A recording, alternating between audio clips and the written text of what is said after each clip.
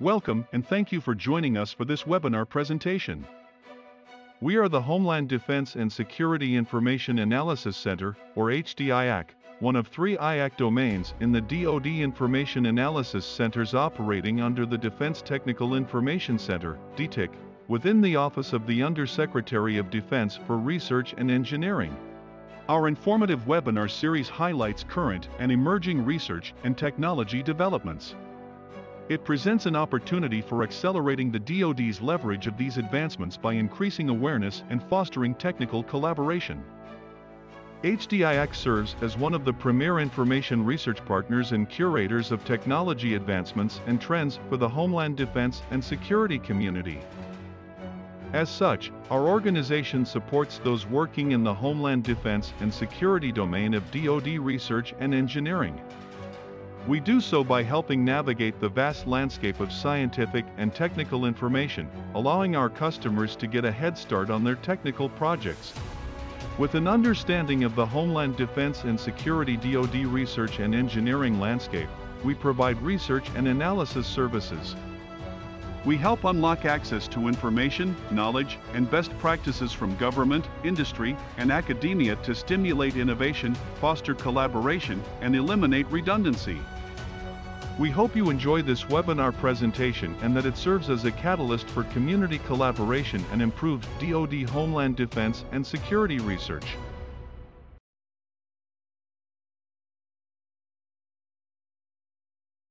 Good day, everyone. My name is John Clements. I'm the technical lead with the HDIAC. Before we begin, I'll note a couple of administrative items. First, if you're dialed in by phone and would like a copy of the slides, they should be posted to the HDIAC webinar announcement. You can go to hdIAC.org/webinars and find today's webinar. When you click on it at the bottom of the announcement, it'll say View Webinar Slides here. Second, all participants are muted, but you can chat with the presenters and moderators using the chat box to the left. However, if you would like to pose a question for the Q&A session, please use the audience questions tool at the top center of your screen. It is the icon that looks like a chat bubble with a question mark right next to the emoji. At the end of the presentation, I'll go over the Q&A, and for the benefit of those on the phone, I'll read the question out loud to the presenter. If you have a technical issue during the presentation, don't worry. The full presentation will be available online. Check back on the HDIAC website, and once the webinar is posted, the Go to Webinar button will take you to the YouTube link. So today, we would like to present an introduction to the IPAWS system, Send Alerts and Save Lives with IPAWS, which is the Integrated Public Alert and Warning System, and it will be presented by Jody Smith from the IPAWS system, represented from FEMA. Jody, if you would like to, the floor is yours. Sure. Thanks, John. Hi, everyone. Thanks for joining. My name is Jody Smith. As John said, I am with the FEMA IPAWS Program Management Office and manage the IPAWS Tech Support Services area. So I'm going to give a really high overview of what IPAWS is and how it's used. I'm sure you're all familiar with this system because you have definitely probably received an alert either over radio or TV or on your cell phone, maybe an Amber Alert or weather alert, or from your local alerting authority. So IPAWS stands for the Integrated Public Alert and Warning System. It is basically the modernization of alert and warning and notification to the backbone of our system, which is the emergency alert system, which we're all familiar with. It is available to government entities, federal, state, local, tribal, and territorial users to send messages, again, via radio and TV, that's known as the emergency alert system, to cell phones, known as the wireless emergency alerts, and also to weather radio. Those are non-weather emergency messages. We do not issue tornado warnings at the local level or flash floods. Those come from the National Weather Service.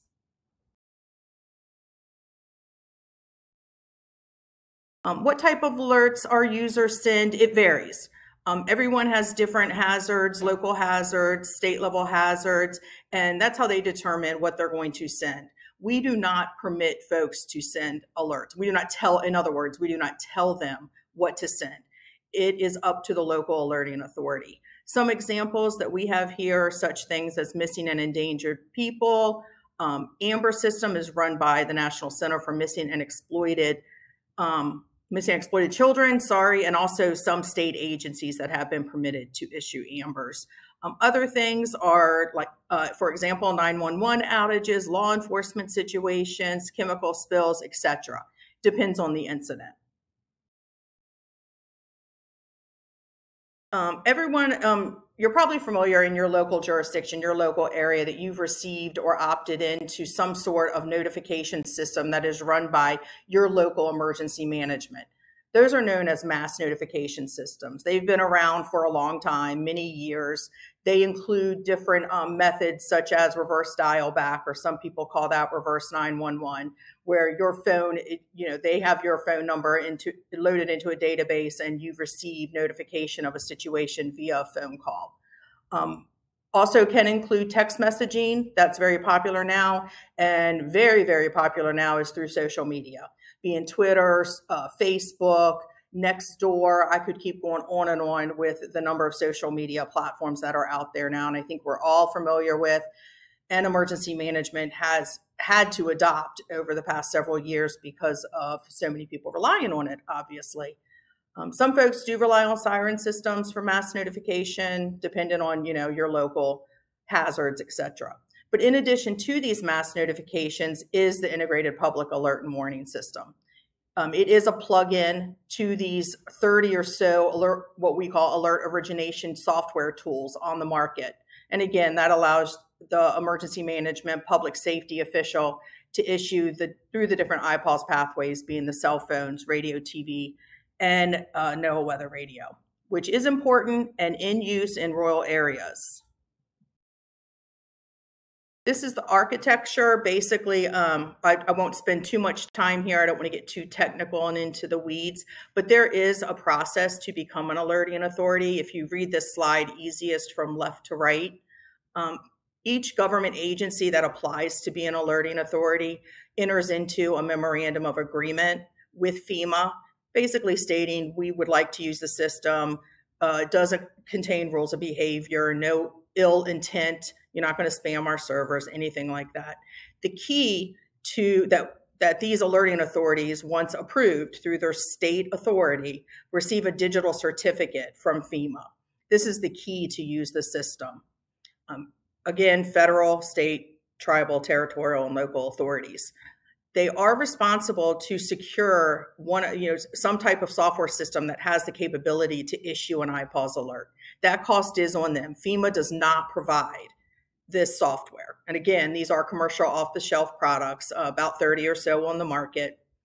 It allows them to create an IPAWS alert that has the key attached to it, that being the digital certificate, that is then posted to IPAWS.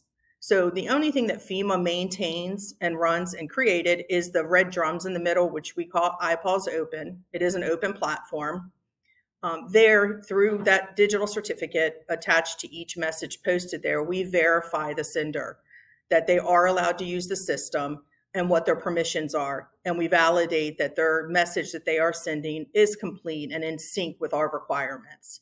And then we sort of like a mailroom, depending on which pathways the user intended to send the alert and notify the public, we post to those or send to those different pathways so that they are received by the public. Most used today, I would definitely say, are the wireless emergency alerts, far more than the emergency alert system and the weather system. We also, when we receive these alerts, all alerts, we post to what we call an all hazards feed. And there are several, over 100 different types of systems that are monitoring for these alerts based on area and alert type.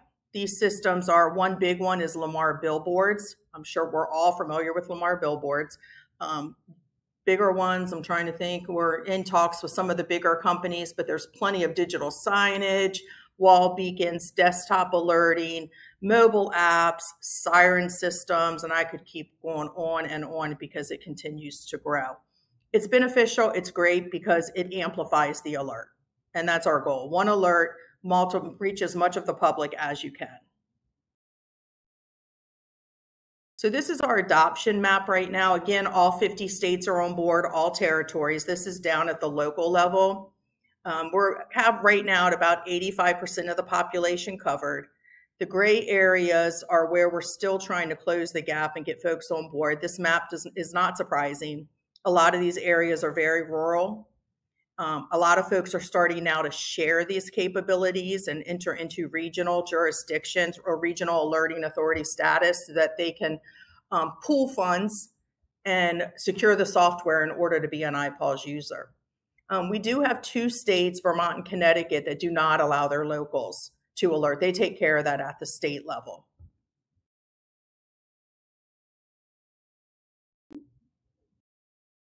So now I'm just going to talk a little bit really briefly about each of the pathways that IPAWS supports. Again, emergency alert system, still there, still out there. I'm sure you've all seen a required monthly test aired in your local area. The reason you're seeing those is because that is a requirement by the Federal Communication Commission, who oversees and regulates the broadcasters. So the broadcasters are required to carry that to air. I know it can be annoying and people have complained, but it is a requirement. One important thing to understand about the emergency alert system, we do get questions here when folks receive an alert on their phone. They ask, why didn't it show on the TV, or why didn't I hear it on the radio? That's because this is it's voluntary for broadcasters. They are not required to carry a local public safety notification. So the alerting authorities, our alerting authorities users, they need to collaborate with broadcasters, kind of a new thing for them moving into using IPAWS. And that's probably all I need to mention there. And then the wireless emergency alerts, to the right, that was the first, actually this was the first stay-at-home order issued in the country. It is a non-subscription based service. These are the benefits of WEA. All 3 pathways, I should mention, are broadcast technology, so there is no congestion. The beauty of it is that non-locals or visitors to your area, tourists, etc., will get the alert. This is not coming from your subscription service, your mass notification service by your public safety official. I'm sorry, it is coming from your public safety official. Let me correct myself, but you do not need to opt in for this. So it is not a text message. There's no network congestion. It is straight broadcast. All major carriers and many, many of the smaller cell carriers are on board. It's very fast. And there is that attention grabbing tone, and that is for a reason. It's meant to get your attention. If a public safety official is issuing a wireless alert, it's typically at a heightened hierarchy in their process for issuing anything to the public. We do support polygons and circles with the wireless alerts. This is important because it can help constrain distribution. Very important in very large counties or a very large state. For example, California, where you wouldn't want to issue for the entire state something going on in Northern California. We are working towards making this even better with a new feature of the wireless emergency alerts. Actually, it's a feature on the cell phones themselves. It is called enhanced geofencing. And what that means is that an alerting authority can draw a polygon, and 100% of the phones located within that polygon should receive and present the alert. Excuse me. Today, only about 64% of phones are capable. I'm sorry, I'm going to let Clayton take over. So yeah, only about 64. Hi, everybody. I'm Clayton. I'm a training and exercise specialist here supporting FEMA IPAWS. Like Jody was saying, only 64% of the phones are capable. And what device-based geofencing is that phone is what's going to recognize if it is in that polygon or circle. So the phone knows whether or not it needs to activate. But with that said, this number is only going to keep increasing as old phones start to fall off the market and new phones come on the market. That number will only increase. So next we have NWEM distribution or non-weather emergency messages. Again, this is countywide. So the WEA is the only pathway where you can constrain to a polygon. The NWEM as well as the EAS are going to go to the county. So you can select the NWEM pathway, which will send to NOAA weather radios. Keep in mind with this that as it goes through IPAWS Open, it will go to the NWS gateway, and a field officer can potentially make minimal edits, and then that field officer will send that out and it will reach the radios within that county area.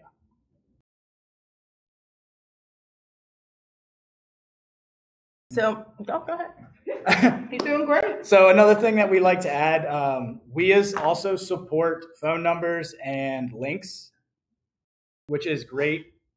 As one thing we did forget to mention with the WEAs is you have to send a 90-character message, but you also have the option of sending a 360-character message. With these character limitations, you don't always get to send all of the information. You don't get to give the whole picture to the population you're sending that message to. So we highly recommend adding in a link. Here you'll see a shortened link. Again, that's going to help you save on that character count. But what this does, this clickable link allows your community that you're sending this message to be able to click on it and go to another page where you have unlimited information that you can give them. So you're taking 360 characters and you can redivert them to another web page like this, some sort of GIS web page or social media web page, and you can give them so much more information.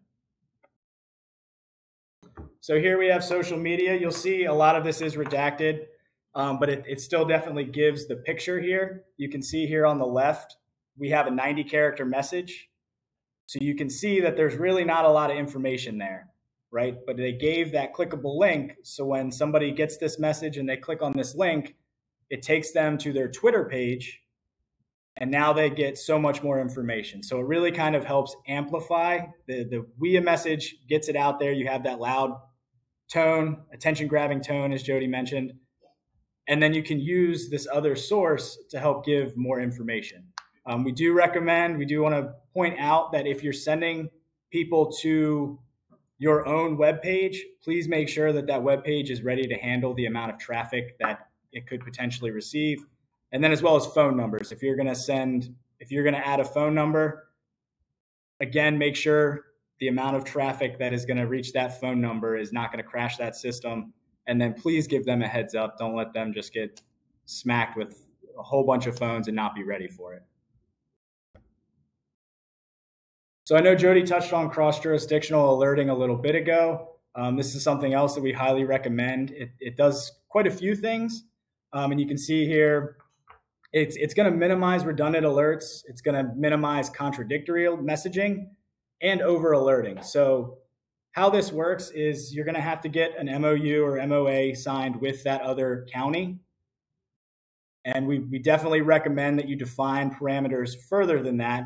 Something along the lines of, how is the request going to be sent? What are you authorized to send for another county? Things along those lines. But it really allows for backup alerting, as well as being able to communicate with those other collaborative operating groups, or COGs, as we say. You can communicate with them and ensure that you're all saying the same message, or you're not contradicting another county. The other thing I wanted to add, if you look down at the bottom right, if you live right on the line of that county, chances are if they're sending it countywide, you might get 2 messages. Right? And that's going to have to deal with the overshoot that we mentioned earlier. But with this, with cross-jurisdictional alerting, you can kind of prevent that, or at least mitigate that, so that you're not getting contradictory messaging. You're not getting over-alerted, which is going to then cause alert fatigue, which I don't think we're really going to get quite into that today. But that is also another factor. You want me to take them? I'm back. I apologize, everyone. So these are some of the metrics. These are approximations, but this is typically what we see in a month. We process about 44,000 messages. That does include the weather service and all of the weather alerts, which is our largest user. But still, it shows the capability of the system and how active our system is. To date, we have been, NCMEC alerting has successfully, due to WEAs, has recovered 131 children. That's impressive. We have heard from several state agencies and the National Center, the timing of recovering the child because of the wireless alert has drastically decreased. So we're very proud of that. And to the right, you can see the bar graph that kind of shows when we first rolled the wireless system out in 2012 and how it's increased over the years. Obviously, 2019, 2020 gave the system a lot of use due to the pandemic. A lot of folks got used to using the system, and it continues. We see now moving into 22, maintaining that level of usage. All right, so now we're going to kind of get into the two different networks that we have. You'll have the live and then the demo. So as Jody was saying earlier, when you get your certificates, you'll actually get two. So you'll get a production or a live cert, and then you'll also get the demo cert. So what the demo cert is we have essentially mimicked the live environment. So everything you do is exactly the same. You just send it on the demo certificate, and that message will only come to us here at the TSSF. That will not go out on a live broadcast. Okay, and what this really does is it allows local alerting authorities to practice. We know this is a very nerve-wracking thing when you're tasked with pushing the button and sending out that alert. So with the demo environment, you can test as much as you want, and you do not have to worry about that errant alert going out into the live environment. If you look down to the right, we also have what's called the message viewer. That's kind of in between. You'll see the blue cell phone and the blue little TV with the bunny ears. That has been created to help show that your message has been successful. So when you practice and you're sending test alert or alerts in the demo environment, you can then go to that message viewer and you can pull that up, and it will show every pathway you selected. It'll give you a green check mark and let you know that you did send it correctly. If you look further to the right, you'll see the yellow box with the red lights and then the tablet right below that. That's just another example of those downstream devices that are pointed at the all hazards feed that Jody was talking about. It'll pull those, and those are really neat because you can set them up to pull specific alerts from specific areas. It's very modular. It's really neat to be able to get in there and customize the alert you want to pull. So we'll kind of get into monthly proficiency demonstration. So being an alerting authority, it is now mandated that you send a monthly proficiency demonstration, so a message into the demo environment once a month. Now, why do we do this? Well, it's practice, right? So we want alerting authorities to practice their message crafting, practice building templates, practice or validate your software capabilities, fully understand how your tool works and how you're going to send that message. And then as well as employee capabilities, right? We know that there's a large turnover in emergency management, emergency communications. So being able to test and train those employees to make sure when you have to send that live alert, they are ready to do that. We also use this to help lessen errant alerts, again, through practice and improve processes and procedures. So if you miss 1 month, you'll get a kind reminder saying, hey, you forgot to send this. You forgot to send your monthly proficiency demonstration. The second month you miss it, we're going to contact your state authority. And then the third month, you're going to run the risk of having your live certificate disabled. So you will not be able to send a live certificate until you satisfy that monthly proficiency demonstration. So I kind of a question come in if you'd like to. Yes, yeah, please. Put it up on the screen. So the question from Michael Middleton: has IPAWS been used for any aviation alerting, i.e. flight hazards, airport and or aviation facility alerts, etc.? I can't think of any aviation emergencies offhand, but we do have some of the larger international airports are alerting authorities, LAX, one, DCA, Miami-Dade, Miami, and I'd have to think of a few more, but they do have the capability. In order for these these facilities, these airports, to have the capability, they have to work with their local county government or local emergency management, and then also the state for approval. So that falls along the line of Department of Transportation. We did just enable Virginia Department of Transportation as a user, who now will also back up the state of Virginia. So we're getting more and more folks asking to become alerting authorities at these type of government-funded agencies. Of course, that doesn't include, we have some universities, state-funded, University of Alabama is a large one, large concerts, large sporting events, etc., that are alerting authorities. Sorry, I probably said too much there, but I hope I answered that. Perfect. Thank you. Thank you. All right, so kind of getting into what we do here at the Technical Support Services Facility, or the TSSF. You may also hear it as the lab, but we're going by the TSSF now. Probably our biggest thing is we offer 24/7 technical support. So if a local alerting authority is trying to get an alert out and it's failing, or something's just not working, you can give us a call at any time. Somebody is going to answer. Well, we have some great analysts here. They will walk you through, no problem, to get that alert out. We will also troubleshoot errant alerts, and we can run status codes. So if you're trying to test, or again, that alert's not going out, we can pull some status codes and kind of let you know what's going on, why it's not running, or why it's not working correctly. We do a lot of teaching and education, as well as resource development. So kind of getting into that teaching and education, we will help with proficiency demonstration. We also do a lot of IPAWS focus exercises, which I think is kind of big for this group. We can work with local alerting authorities and others. As long as we have that local alerting authority, we can absolutely help or run tabletop and functional exercises. We also help with full-scale exercises. If you're looking for some IPAWS injects, we can definitely work with you on that. We do a lot of interactive seminars, conferences, and workshops, again, kind of falling under those exercises. But we can absolutely customize that training as well, which I think is another big point for us is, if you're crawling, we're not going to send you through a run developed exercise. We're going to get you walking. If you're walking, we want to get you running. And then if you're running, we really want to help you validate and run even faster, really. So we can definitely customize for your needs. We do attend conferences and speaking engagements. So if you are at any of these big conferences dealing with public safety or emergency management, please look us up. And then again, like I already mentioned, refresher training and IPAWS Overview. But we also do a lot of vendor support. So we work with vendors who are creating, either working with the alerting tools. We also work with vendors who are trying to create and develop those downstream devices, or those devices pointed at the all hazards feed. So we work with them as well.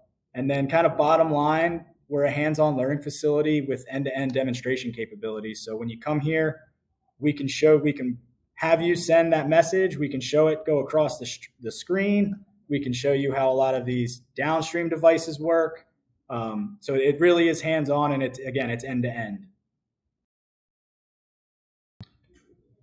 So this is the website that you can get our resources. We've actually created monthly proficiency demonstration scenarios, or scenario-based MPDs. Coming from the military, this is kind of the hip pocket training, if you will. It's a quick scenario that you can extend or shorten to fit your needs, but it helps give substance to the training. It helps with crafting the message, kind of running it through your checks or your thresholds to be able to send that message. It kind of just gives a little bit extra, especially when you're sending your MPD. You're not just saying test, test, test and sending it off to check that box. Another thing that we do is we do a 1.5 to 2 hour quarterly tabletop exercise. We have one here on March 1st. Unfortunately, or fortunately, that has been filled up. We actually had to cap that off. So our next one is going to be May. It might not be April 19th. I know that's what's on the screen, but we're going to have to adjust slightly. But definitely keep an eye out for that. But again, that's just kind of a 2 hour quick exercise to, again, get a lot of emergency managed professionals, together to kind of talk about how they're going to work through these scenarios, how they use IPAWS, Again, just to get people together to discuss and learn from each other. Hazards go kind of the full gauntlet there. You get extreme weather, we do complex events, and then we do law enforcement as well. Another thing that I really like is the IPAWS Program Planning Toolkit. It's designed for FSLTTs to develop and, like it says here, mature their program, but it's really customizable. You can do it one of two ways on the website. It'll actually take you through and do an interactive build of this document, or you can download it and you can fill it out yourself. But what I really like about it is it's very customizable. It's very holistic, but it's very customizable. So you can use what you want and make it smaller and put it on as an annex to any kind of current plan that you have, or you can kind of extend it and you can make it a standalone document. So either way, it's very flexible, very modular. So this is kind of wrapping up what we have today. Again, it's going to be roughly May for our next quarterly tabletop exercise, but March 9th, we are doing a cross-cultural communications alert, warning, and notification. That went out over GovDelivery. It's on our LinkedIn and our website. If you cannot find it, you can absolutely send Jen Myers, who is the training and exercise sector lead here at the TSSF, or myself, and we will definitely get you that link. But that's all we have today. Does anybody have any questions?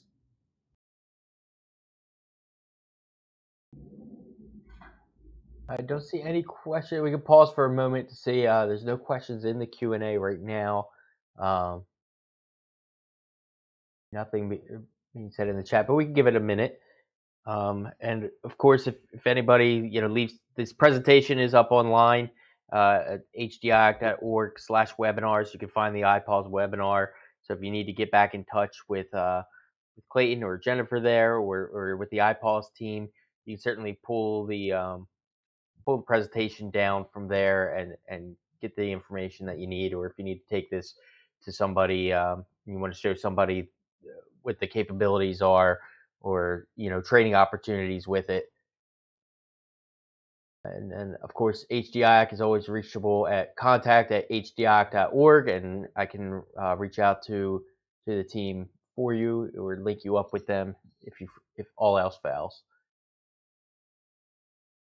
But right now, I don't see any questions coming in. So I think I will call it there. If anybody does have any questions they think of, again, you have the contact information there, and you can reach me at contact@HDIAC.org. But Clayton and Jody, thank you so much for the presentation. It was a wonderful overview of the IPAWS system. Clayton, very good job stepping in there, picking up the ball. But I do appreciate it, and look for this to be posted on our YouTube site within the next day or so. Thank you for having us. We definitely appreciate it. Thank you.